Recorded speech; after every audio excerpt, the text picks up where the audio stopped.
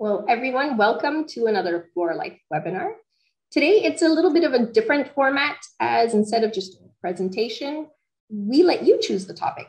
We asked you to send us questions, any questions you had for Steve Daum. Steve is FloraLife's Director of Superflor Technologies.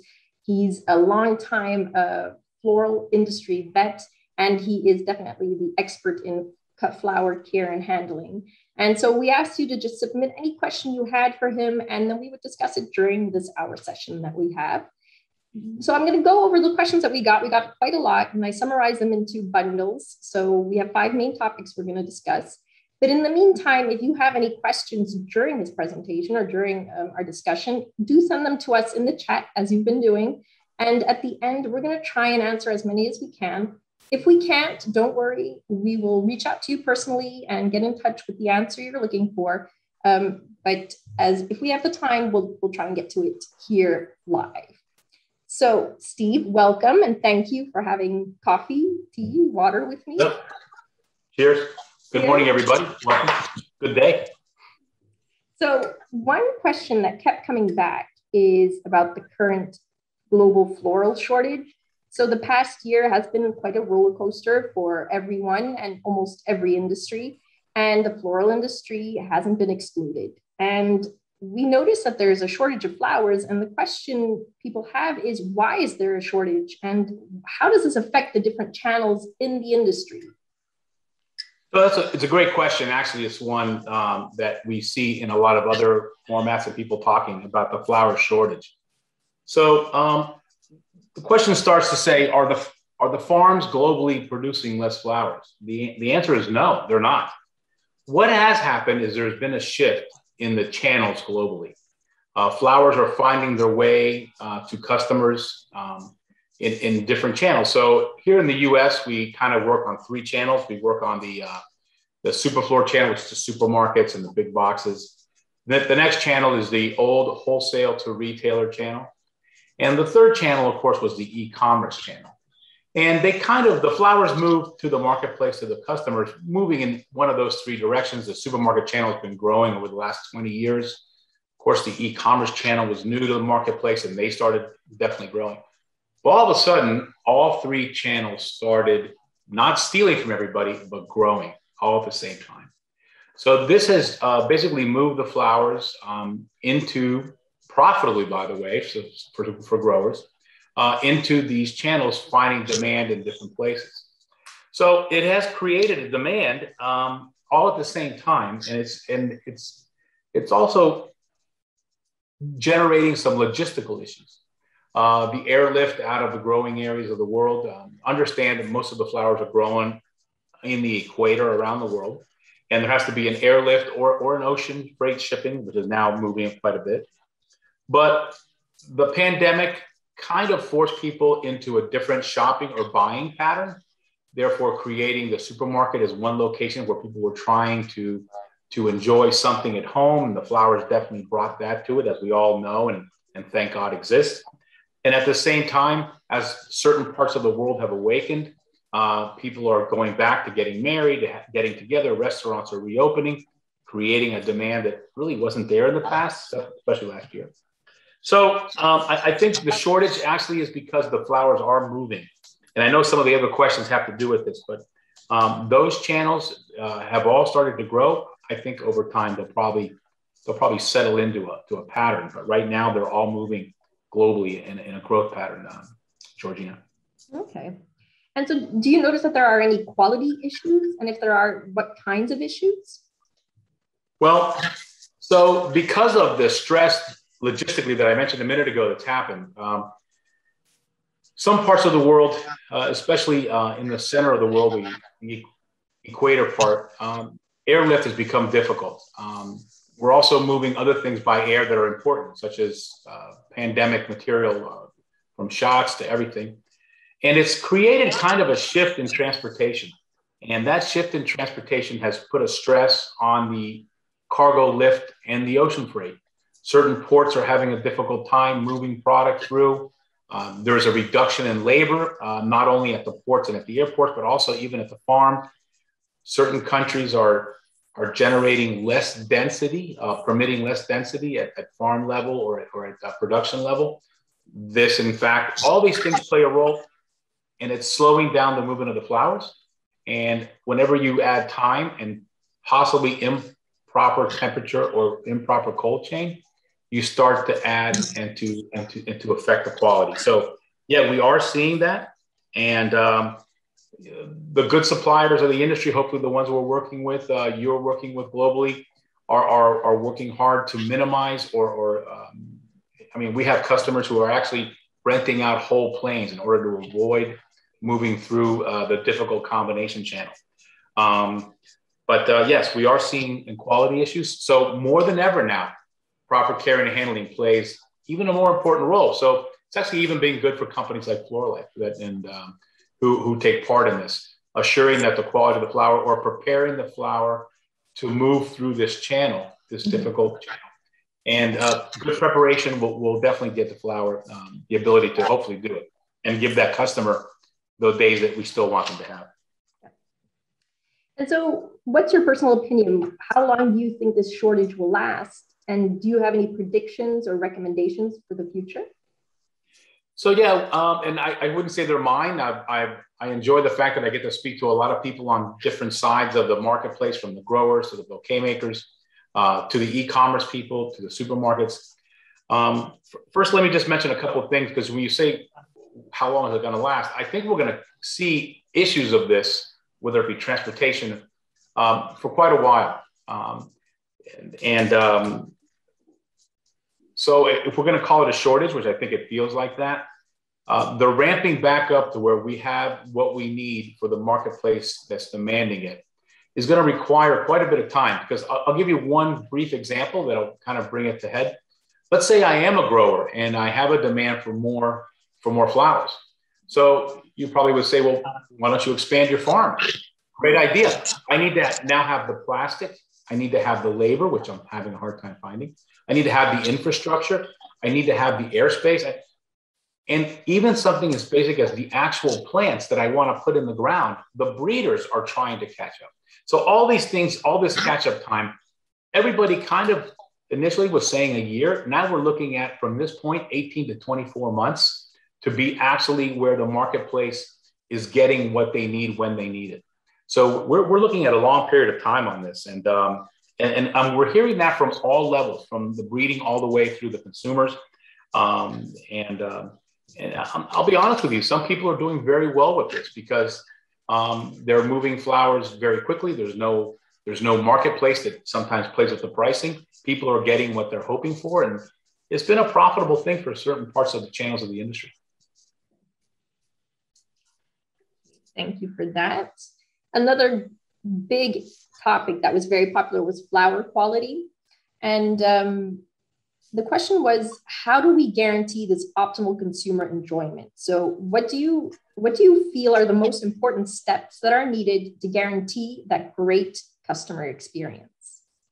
Well, everything I've mentioned, I've talked about the difficulty of doing it correctly now. There is no doubt cost has affected every single level of this. And I hate to be basic about it, but it's going to cost more to get flowers to the marketplace, and the price of the product is going to have to increase. I'm not going to be scared. Even with our own company, we've had price increases that's affecting us terribly. From the cost of trucking within the US, for example, I'm sure in Europe's the same, that's gone up. Airlift has gone up. Competitiveness, whenever there's a tight market, the price goes up. So I hate to be basic, but I think we're going to have to start paying more for flowers to assure that the quality maintains. If you remove the profitness of this, the flower quality drops. It is just paramount to recognize that. So that I think is the one thing. The other thing we have to recognize is that we have to learn from the lessons and understand what the market's demanding from us. So let's just take one other quick example, the e-commerce channel, which has enjoyed a huge growth. As the world reawakens, probably that'll drop down, but they'll keep some of that business because the experiences that people are having now with e-commerce and or buying from a supermarket and or getting it from the retail florist are good. The flowers are performing well. People are enjoying the flowers at the home. but we've learned a lesson on how to move the product. And it does require investment in time, logistics, knowledge. Knowledge is one that's really important. Variety selection, all these things. So I think we need to remember those and keep those in our pocket at all times in order to keep this moving forward, as we all hope it does. Yeah. So actually, now more than ever, it's very important that people invest time and effort into the care and handling of these flowers for this. Yeah, without a doubt. Not to make too much of a commercial, but you're absolutely correct. I mean, if you treat and post-harvest treat and abide by the cold chain, and of course on your end, if you do what you're supposed to do, that consumer is going to have that positive experience, which will make them want to come back. And they have been having it. The U.S. marketplace and in Europe, it's always been a little better than here in the U.S. The consumer is enjoying those 7 days, and the flowers are developing, and people are coming back, which is there also. That's generating this increased interest in the product line, and maybe not causing, but being part of the demand that's we see growth in. Yeah, we've been promising these 7 days base life in supermarkets and floristries, and it's what people are used to and what they've come to expect. So yeah, need to make sure. Right, and Georgina, it's a good point. They come to expect it, and in the past, and again, I speak for the U.S. marketplace, but I think this is global. When the flowers didn't last the 7 ideal days, unfortunately, many times consumers blame themselves. They say, "Well, I'm not good with flowers. I killed them." Well, then that pushes them away from buying flowers in the future, and that's a shame. When in fact it may not have been their fault. I'm not saying it always wasn't their fault, but it may not have been their fault. They may have purchased product that was not at the right cut stage or handled well at a supermarket or a retail florist. So yes, the care and handling of it in all aspects of the channel are very important, and when done correctly, really allows the customer to have the tools in order to have that enjoyment. I mean, obviously, we sell a little flower food sachet. That is one of the examples of a tool that when the consumer uses it, it actually gives them that experience. And people say the flowers lasted, they developed, the water stayed clear. Well, what a great experience. And then, next week I'll go back. So you're absolutely correct. And this goes all the way from the farm, all the way to the consumer. You're absolutely correct. Yeah. Then I had a very specific question. So it's about hydrangeas. And it's, what do you recommend for care and handling for hydrangeas in very hot temperatures? So that is probably the best example of what we call in the industry at this time, a hydration sensitive crop. Hydrangeas are very large flowers headed. So the surface area of a hydrangea is probably, and we've done this through genetics, by the way, we've probably put too much flower on the size of the stem that hydrangea is. And now the market demands that. And by the way, when you see a cut hydrangea in a vase, it is a beautiful sight, especially with new colors and the new varieties. So I think the recommendation, we have to start from the farm. And here, obviously, variety selection is key. So let's assume that's been done correctly. And I assume when you're talking about the temperature, you mean the handling of it at the ends. But let's still talk about the temperature, even in the growing area. We want to make sure that we're growing the right variety at the altitude, temperature, day length that is ideal for that. So the reason I'm starting there is because nothing will solve that problem. You grow the wrong product at the wrong temperature, you're going to get the wrong flower. It's just genetically, that's just the way it is. We have to start there. The next thing is very important is water quality. And this goes throughout the whole channel. You want the farm to assure that the quality of water they're using, not only for irrigation, but most importantly for post-harvest, is one that is very good quality, with the salt content not affecting it. Obviously, companies like FloraLife, we play a role working with our customers and partners to assure that water quality is there. And we also want to make sure that the proper post-harvest mixing of the proper solution is there. It's a great example of something that FloraLife does very well. We actually have a hydrangea solution in Latin America at this time that we're developing. And what I'm trying to say with that is you want to partner with somebody who understands what you're doing and brings solutions to your table as a grower. From there, you want to make sure that you have temperature control to get some of that field latent heat out of it during post-harvest. You want to make sure that you package your product, I assume, in dry pack boxes with low density, so there's good air movement. Obviously, the cold chain, nothing replaces the valid or the importance of a proper cold chain from the farm all the way to where the distribution may be. And then here again, if you cannot leave this out, is the rehydration step of hydrangeas. So you want somebody the product who is going to rehydrate it after it's traveled through the cold chain to you. You want to make sure that that solution has high quality water or good quality water, that you have a properly mixed rehydration step. Our express technology is ideal for stuff like this. You want to make sure that the container and the bucket and the countertop have all been sanitized or properly cleaned. So when water does once again come into the vascular system, it fills the whole vascular system. Very commonly, hydrangeas will be multi-lobe, meaning 2 or 3 or 4 lobes. 3 or 2 lobes will hydrate and 1 won't. This is a very good example of bacteria playing its role in blocking the water movement. So we want to make sure we have the right post-harvest solution and the right rehydration solution that's moved properly. After that, Georgina, I think the importance there is keeping the water clean, assuring that there is a constant supply of water so you don't get interruptions in water sourcing, which may lead to air getting into the vascular system or the plumbing system, and therefore, once again, bringing on some of those soft lobes that do not look good. This is one of the crops that we probably recommend more often than not to recut the stem. Even though our express technology, you don't have to, and everything is being done correctly. But on the hydrangea, because it's so hydration sensitive, recut that stem, get any fungal bacteria buildup out of the picture, and assure that good water uptake. Okay, good. And final thing, anyone who buys a hydrangea, make sure that they do travel with a flower food sachet so they can take proper care and handling. Yeah, that's actually very important. And then another topic, the wet pack shipping box. So somebody asked if you could explain the science behind the air holes on the wet pack shipping box. We're going to show you what these boxes looks like so everybody knows what we're talking about. So yeah, can you explain to us the science behind these holes? Sure. So let me explain, because not everybody globally ships flowers in what we call a wet pack. And by the way, these two are, I want to thank PCA, which is a box company, for supplying me a photo of these two. These are not FloraLife.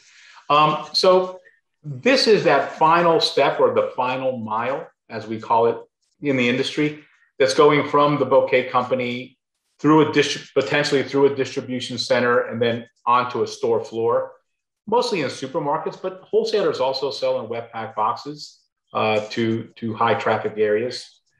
So the holes that you see on the left-hand side, and by the way, the reason I put the Sweet Estates example, many times these boxes also serve as a presentation position for stores that don't have coolers or are not full service. So I wanted to give you the reason why they play a different role as well as moving the flowers. So inside of this box, there will be a plastic liner that should come up where the flower levels are. The plastic liner should not cover the flowers. And here's the reason for that. So that plastic liner assures that if there's any water spilt, it doesn't spill out of the box and ruin the box and possibly even a whole pallet. The idea of the liner is to make sure the water stays present inside of the structure. But let's not forget, flowers are alive. And just like you and I right now, they're respirating. They're taking in oxygen, they're giving off heat, they're giving off carbon dioxide, and they're giving off moisture. If we put a bag over that, or that liner over that, that moisture, that heat will become trapped inside of that little microclimate. And that's not what we want. So we want the liner to come up along the side of the flower, but leave that top open. Now, the holes on the boxes, which you see in the pictures, on both of them actually. So the reason for the holes are threefold. Number one, obviously, cold chain management, air exchange. You want the temperature that is building up in the box due to the flower's respiration to leave the box. And hopefully, if you're doing things correctly, you're moving them at 34 to 36 degrees, and you want the cold air from that temperature, whether it be a truck or a room, to come into the box, and that air exchange is very important. Keeps the cold chain management. That's the main reason for that air holes. But the second one is actually a very good one. You actually have air movement. And whenever you have air movement, you have a reduction in sporation and fungal bacterial buildup. I'm going to use the word that we all use as a catch-all. It reduces botrytis incidence. Now, not always botrytis, it could be many, but we call it botrytis in our industry to cover all of the issues. So the holes allow for air exchange, air movement, which is not only keeps the cold chain, but reduces botrytis. And there is a third reason. As the flowers respirate, one of the hormones or gases it gives off is ethylene. And we know that ethylene plays a trigger role in making the flower move toward a seed, a very natural thing. Now, yes, we treat the flower with post-harvest solutions and ethyl block in order to prevent this, but we don't want that ethylene to be trapped in that box. So the holes, once again, play an important role in moving that air out of that box. And of course, the fourth, and I didn't mention as one of the lists, the holes also uses handles in order to carry the box. and although obvious, believe it or not, we've actually worked on the hole to the point where we kind of force people to handle the boxes a little better, because if you put the hole in the right place, the people will handle the boxes properly. If you put them in the wrong place, they'll carry them like a book, and then the flowers will be destroyed. So I think those are the reasons for the hole and the importance of maintaining that plastic liner inside the box below the flower level. And on a team or in design of a box, please think of all those things, especially as flowers move through the cold chain. Take advantage of it. And don't forget, the flowers are alive, generating heat. And we want that heat to come off the flower in order to keep the flower in great condition. And once again, push the vase life to that consumer where it belongs. Yes, exactly. So if I'm correct, this white box, those flowers were actually shipped in that box and then used as a display. Correct. Yeah, it actually comes with a little top, which you see there. And the bucket, and this is a double bucket. They have single, double. I've even seen a 4. They have pallet displays. But all you do is you put that top on top and you drop the buckets in. And so let's say you're a store that doesn't have a cooler or space limited. You can put the floral department anywhere. You often see these at the checkout for that impulse buy, which floral many times becomes an impulse buy. And it does a great job, especially when you're promoting a certain holiday, like in this case, Sweetest Day. Yeah, perfect. Multi-use, which is always good. Right. And let's not forget the other beauty of boxes when they're done correctly is recyclable. And obviously we're trying to reduce things, but at the same time, all corrugated or cardboard is recyclable. And by the way, the box companies that are in our industry, they do a great job in testing and meeting demands of customers who are saying, hey, listen, I want to do this a little different. Can you develop something for me? So reach out to them. They all do a great job with that. Okay, thank you for that tip. Ooh, we have another topic that's very popular. This was a special request. So apparently you are well known for explaining the importance of the cold chain. And someone who's heard your presentation has asked if you could explain it to the audience of this webinar, because they thought it was so interesting to hear all the different aspects that come into play. So if we could go to the next slide. I have collected the images that you used for your presentation on the cold chain. And wondering if you could explain it to us. Sure. So LAR stands for Latin American region. And so we pulled the example that, but I think this would be very similar in any part of the world where flowers are being grown in one area and being transported to a different marketplace. So I think the first slide there you see would be variety selection. I've mentioned it many times, and I just think it's so important. And for those of you who buy flowers and from who you're buying them from, I think the conversation of variety selection is important. It should start there, really, to make sure they know what they're doing. And the second slide you see there is basically the fact that you want to deal with people who are dealing with breeders, and there's a cost to that. the cost of putting a new variety in the marketplace is amazing. It's a beautiful science.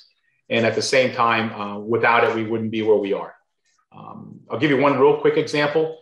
About maybe 12 years ago now, there was a study done. 10,000 people were asked, how long do you expect flowers to last?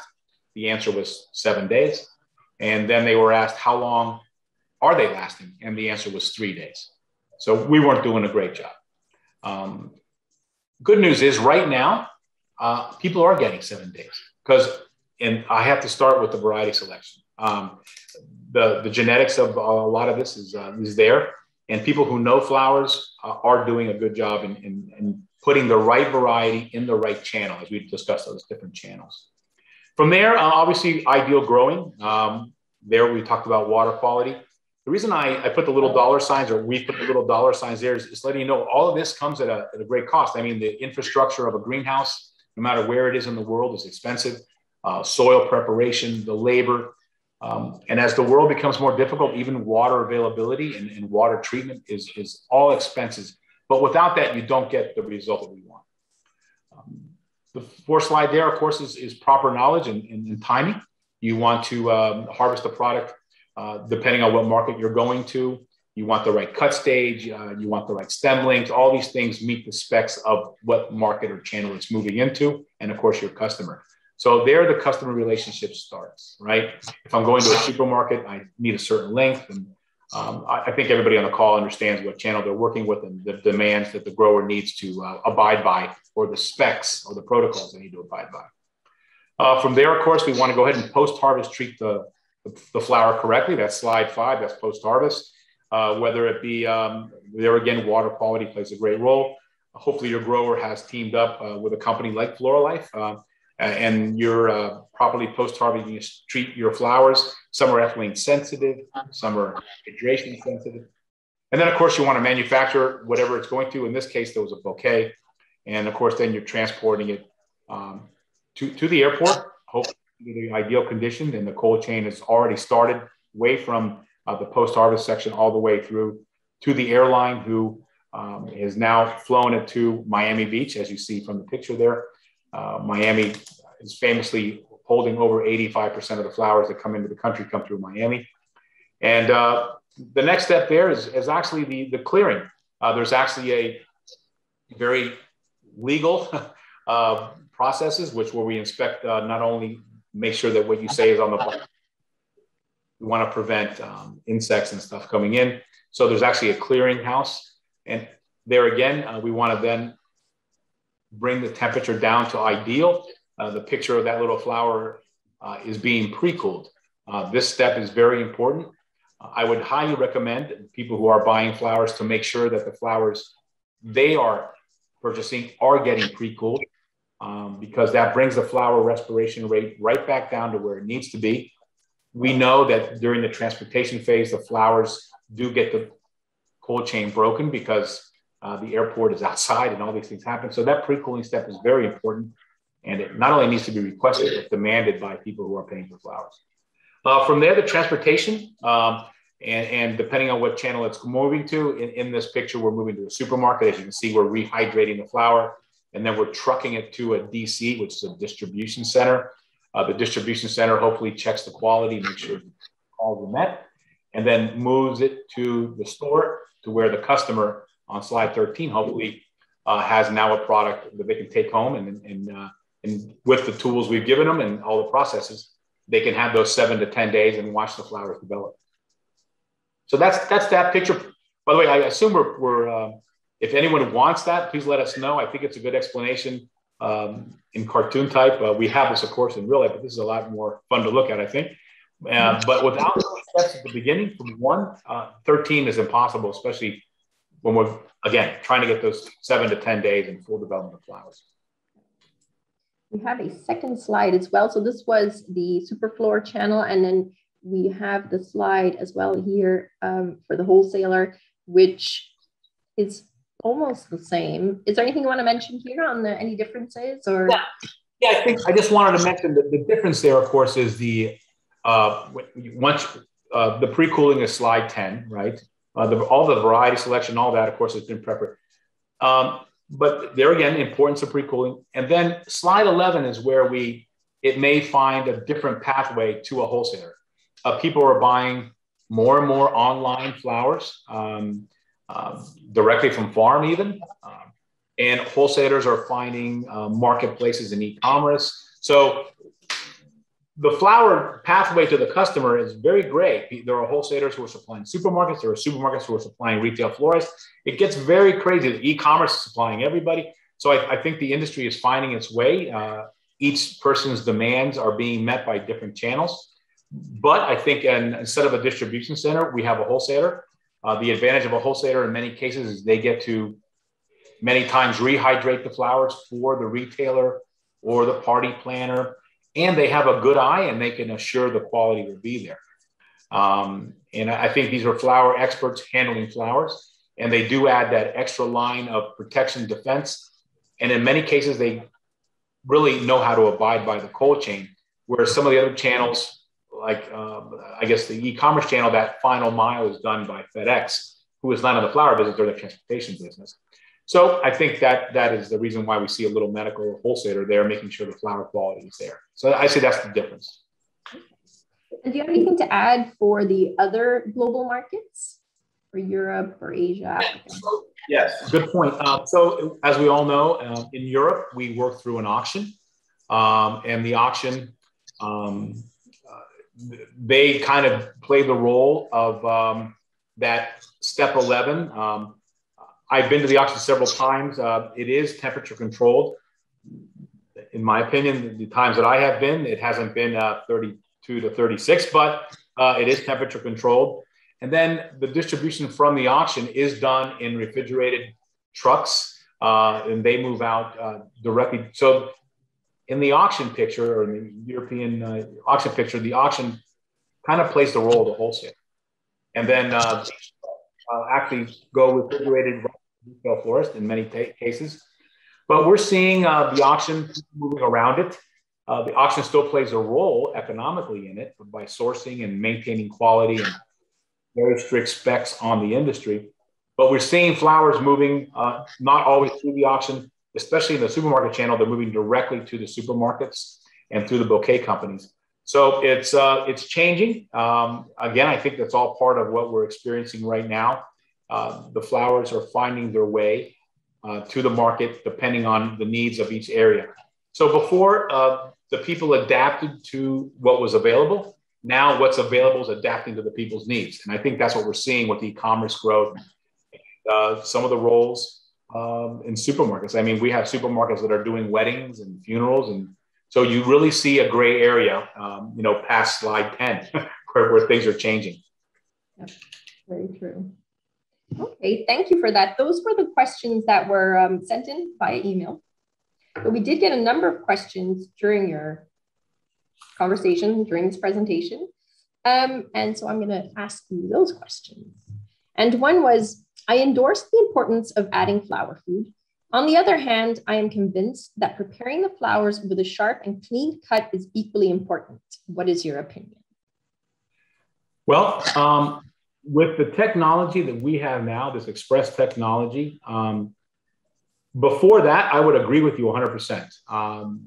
And the clean part of that cut was very important, whether it be a clipper with 2 live sides, giving a clean cut, and making that vascular system available to hopefully the properly mixed flower food, water, or hydration solution.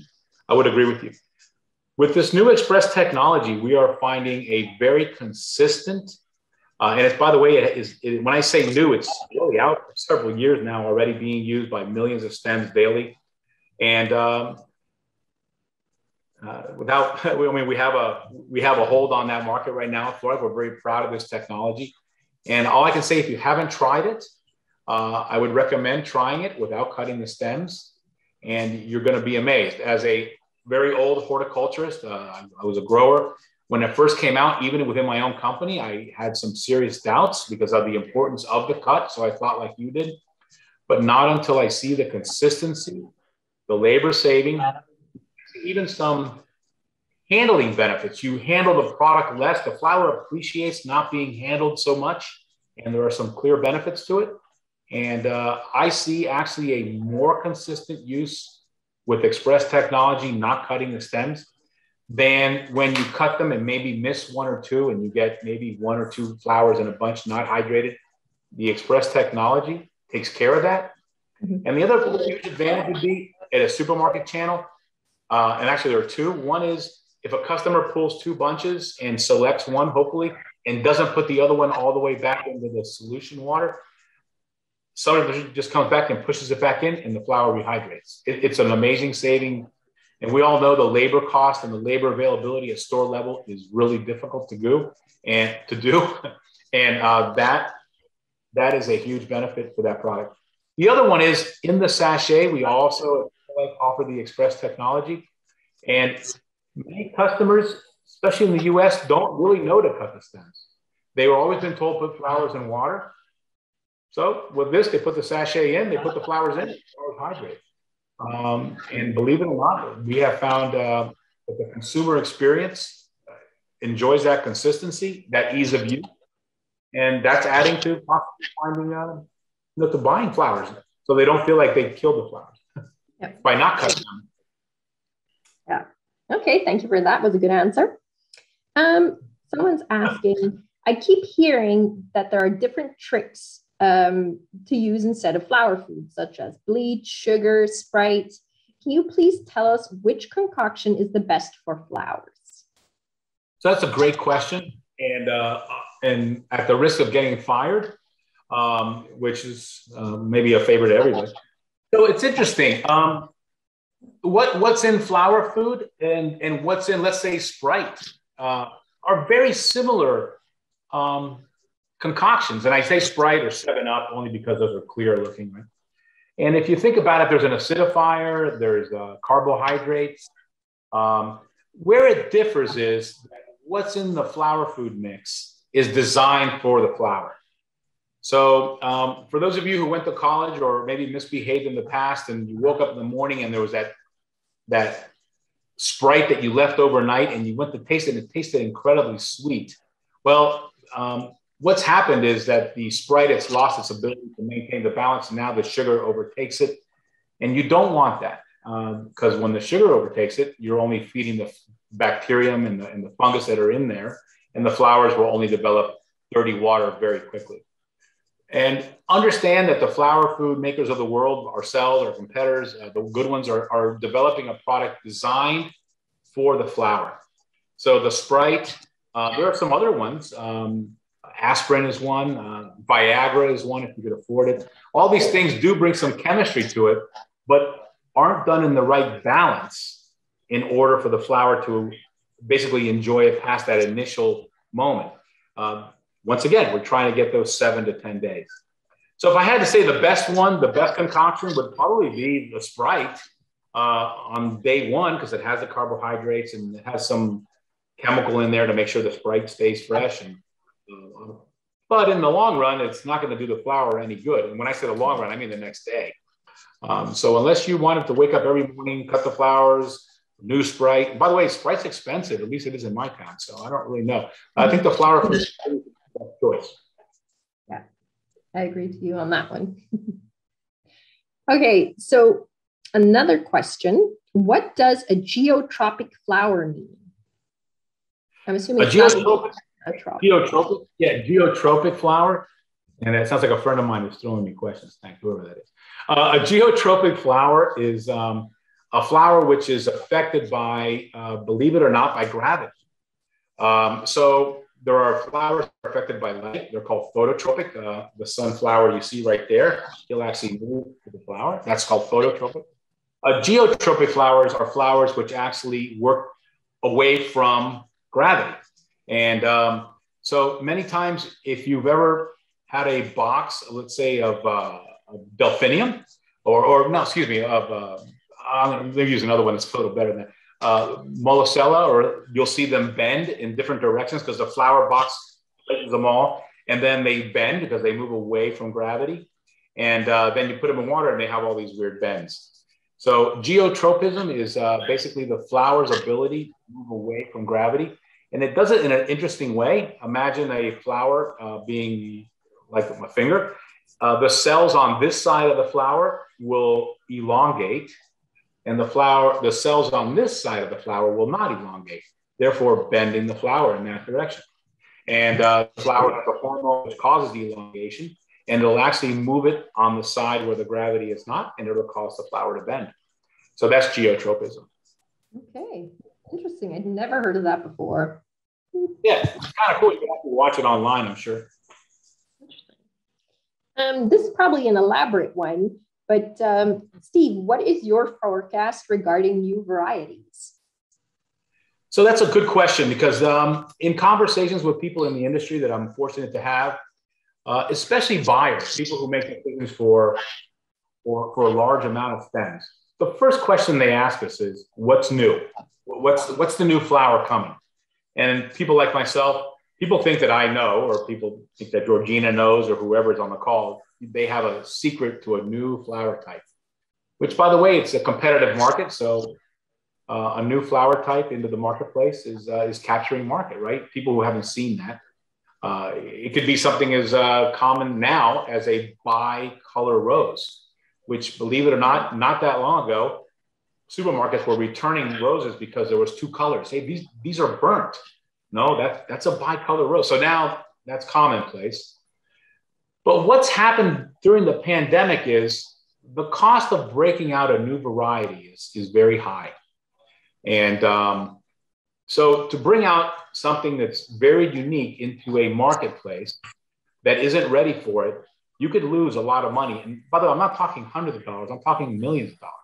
So a new variety has to be rolled out into a proper market. It's not an easy situation to get a new variety, because once you've rolled it out, you need to have the plant material to offer it to the market. So there are a lot of costs involved in this.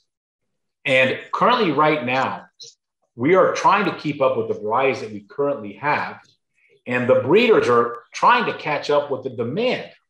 So it's probably not a great time to roll out a new variety. So the variety pictures that we have now are probably the ones that we're going to see in the short term, the next maybe year or two.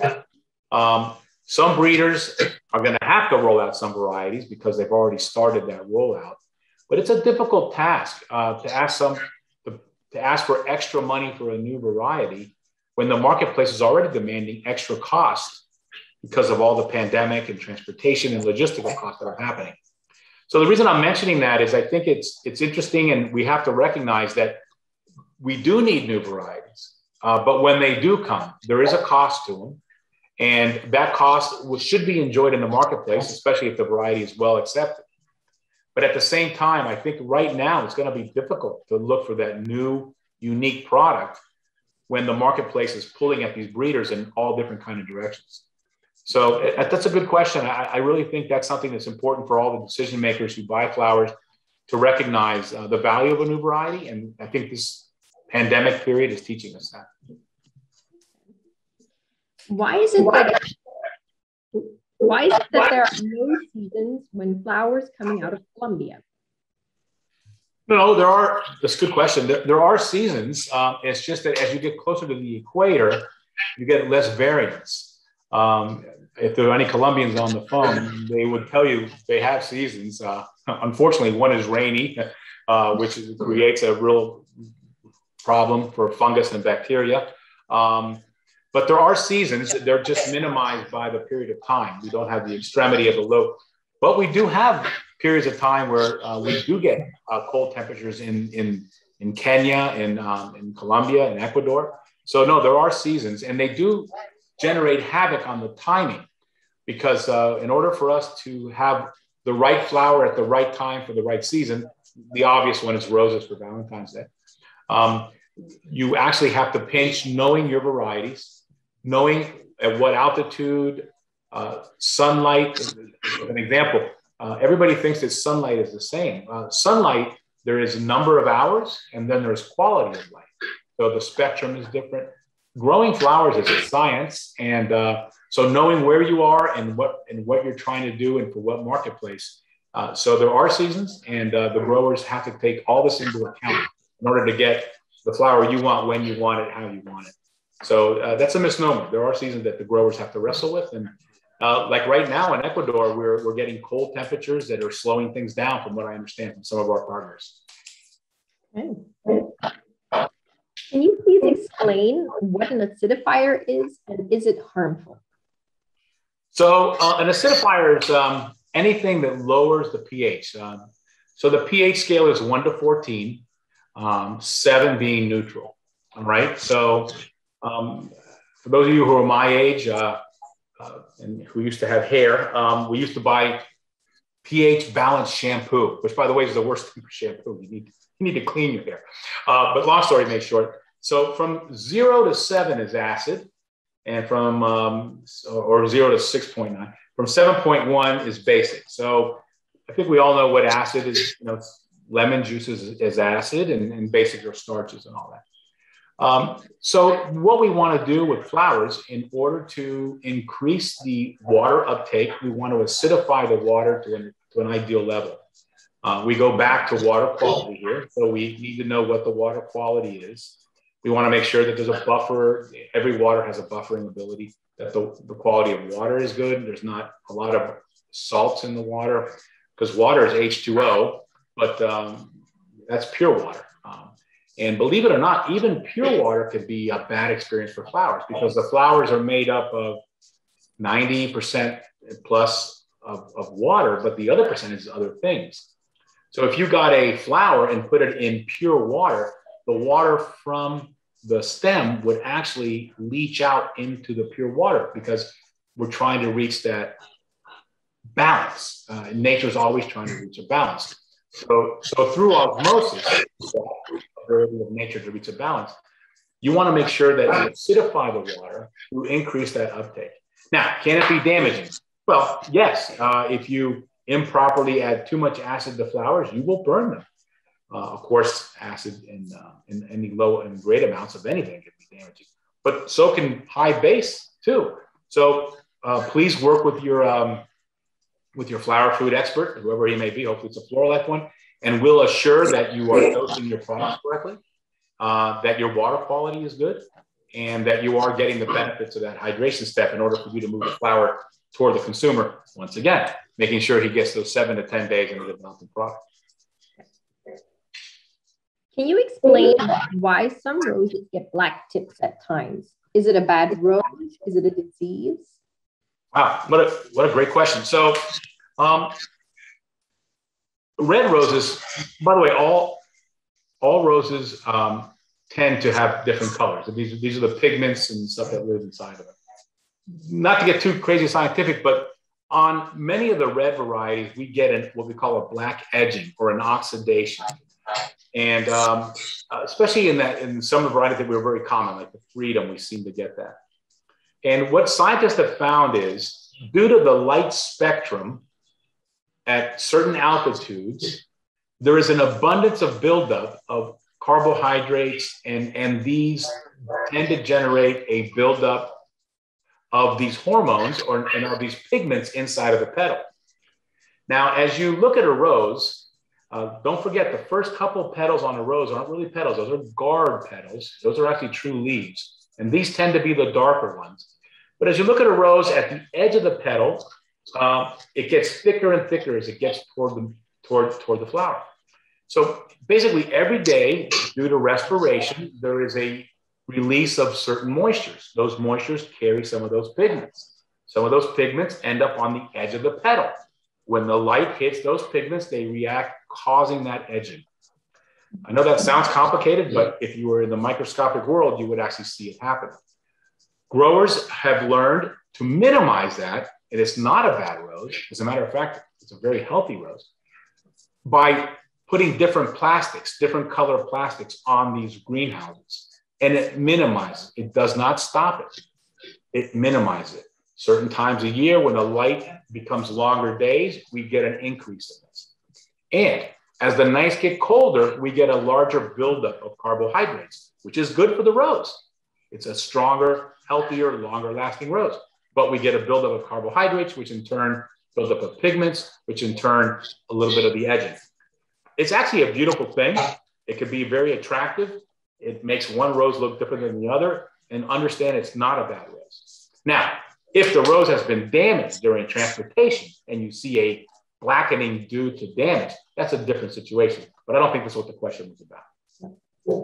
Okay. Why is it bad for flowers to mist the blooms with water? So misting flowers with water only increase the potential of fungus and bacteria.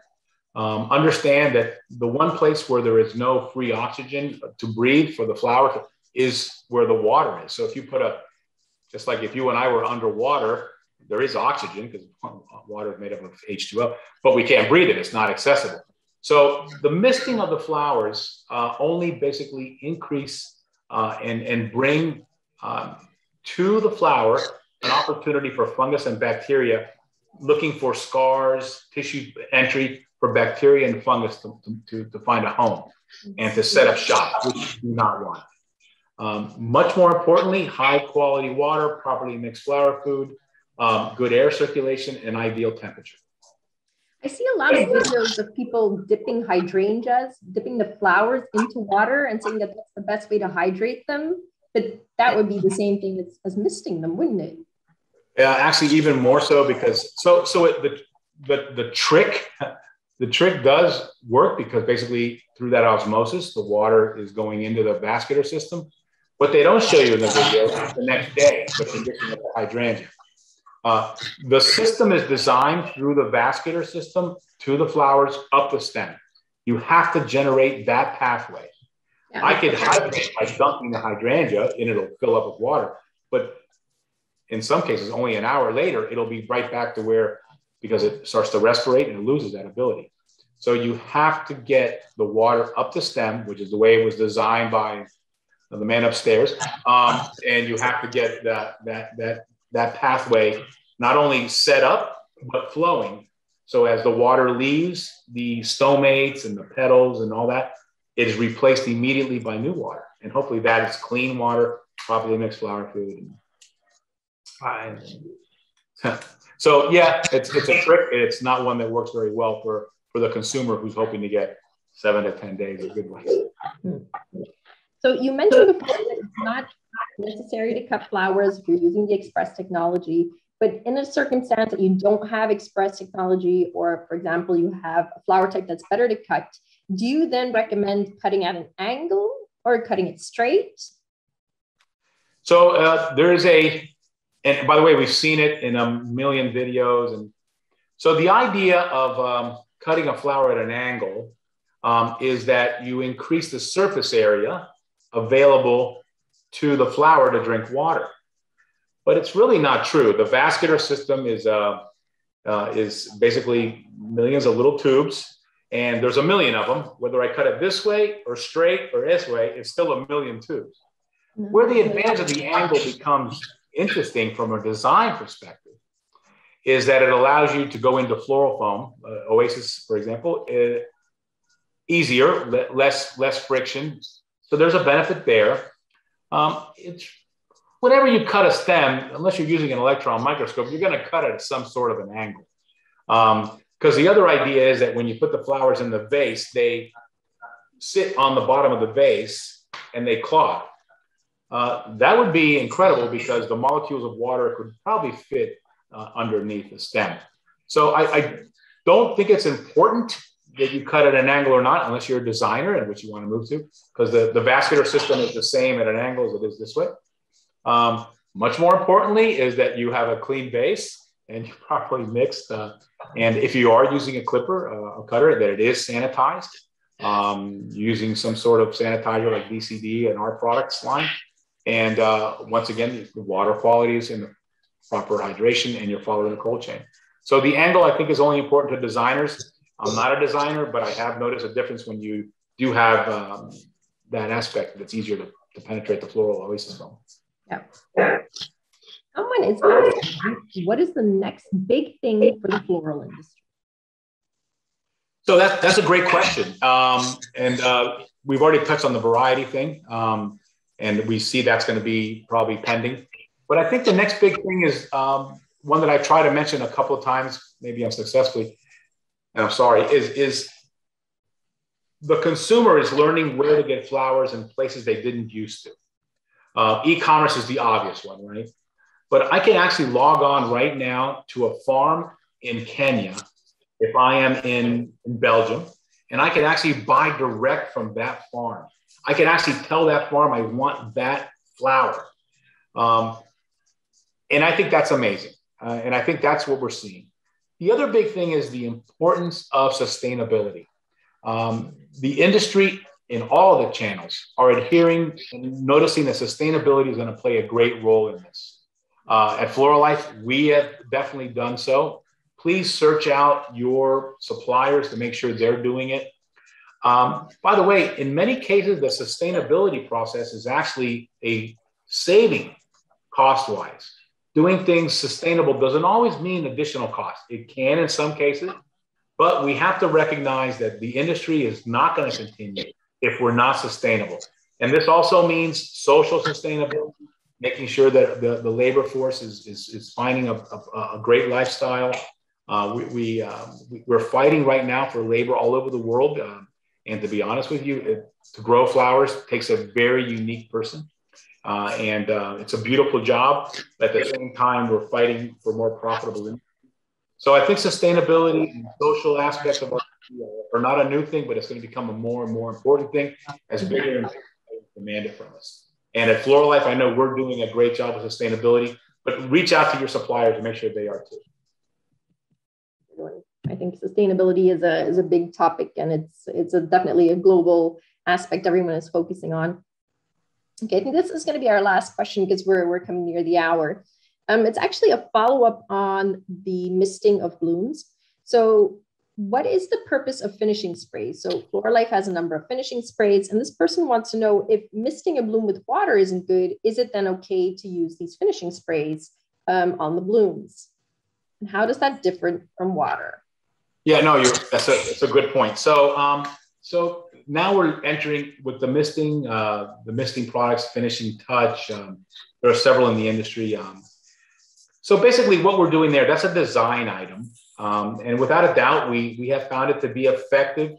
So let's say I am preparing for a wedding this afternoon in Miami. It's going to be 1,200 degrees Fahrenheit in Miami this afternoon. But my wedding is out on the beach, and I have these beautiful bouquets that need to look good. And some have hydrangeas on them. Some have white roses.